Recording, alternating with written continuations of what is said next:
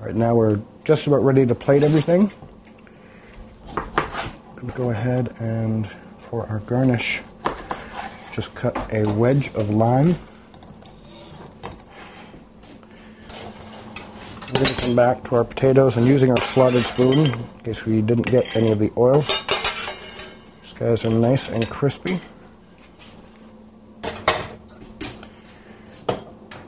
We're going to come back and scoop out our salad right next to it. And make sure the beans and the corn are down on the bottom so that we can get some of these tomatoes for a presentation right up on top.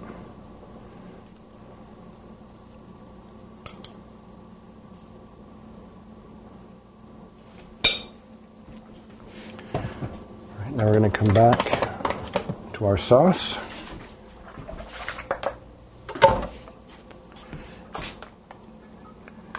And we're going to stir that right over the top.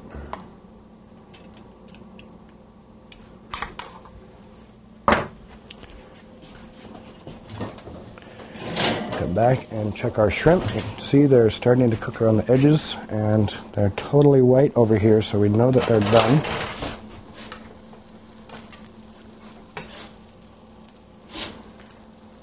Now this should not be a dry breaded dish like most are. This should still be a little bit moist, but the flavor of the sherry and the butter is very strong.